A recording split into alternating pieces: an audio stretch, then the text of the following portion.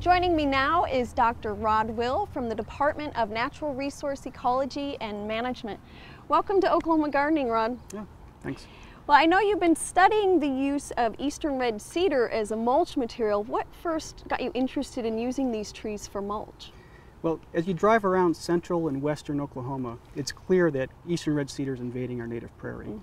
And the best thing by far folks can do is to prevent that infestation from happening, either through prescribed burning or other good land management practices. But sometimes you miss that window of opportunity and the trees get too big. And the only option at that point is mechanical clearing. Unfortunately, the cost of that is often prohibitive. Yeah, it can be quite expensive to remove all those trees. And so what I wanted to look at was using a locally made product, Redcedar Mulch, and increase the use of that product and hopefully defray part of the cost of clearing that land for landowners. Now, would you anticipate people making money from using this mulch, or just simply paying for the removal? Probably not making money, but it might offer an opportunity to have your land cleared and restored at a lower cost, or maybe at a break even. Okay. Now, when you first started looking at using eastern red cedar as a mulch material, there were some misconceptions among gardeners. Can you explain a few of those? Yeah, as we talked to gardeners, it was clear there were some misconceptions. Folks would tell us that they thought it killed plants or that it sucked the moisture out of the ground. And that led to Tom Hennessy, Janet Cole, Craig McKinley, and I to secure funding from the Oklahoma Center for the Advancement of Science and Technology to do a controlled study to compare red cedar mulch to other common wood mulches. Okay, and you have a graduate student working on this project, so we're going to go visit with him and learn a little bit more about that research. Great. Well, Adam, can you tell me a bit about your mulch study here? Yeah, what we're doing is we're looking at 7 different mulch types. They're all wood-based mulches. They're very common.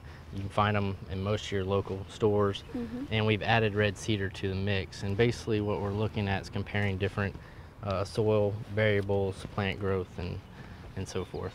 Okay, and what are additional variables that you're looking at, specific variables? What we're looking at the rate of decomposition of each mulch type. We're also looking at soil moisture, soil temperature.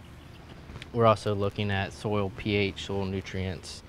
We're going to look at, like I said, the plant growth, and we're also monitoring for termites and insects. Okay, and what kind of plants have you included in the study? We have throughout the study we're using a wide range of annuals, perennials, and trees. Okay.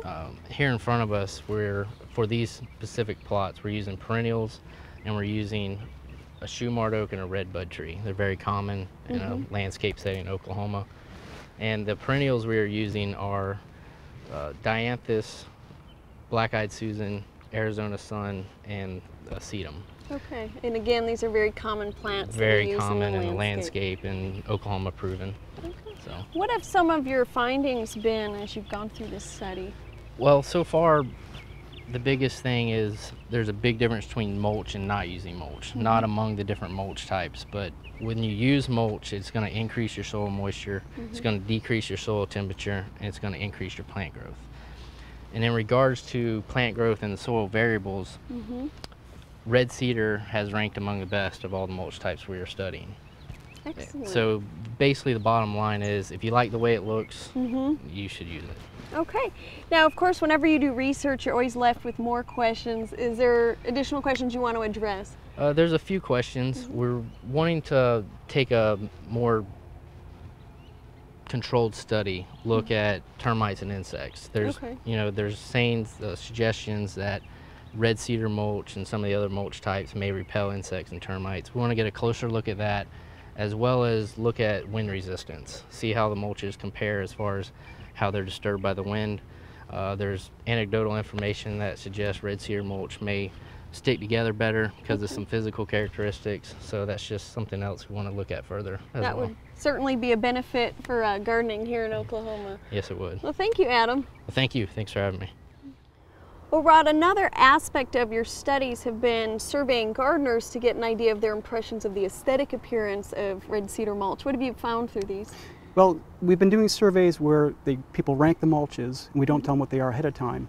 And red cedar mulch is actually ranked as the most popular mulch among the different mulch types, and based on appearance only. Wonderful. Well, and I could see that because it has a lot of colors to it. The little reds and oranges come out, and it's very attractive. Definitely.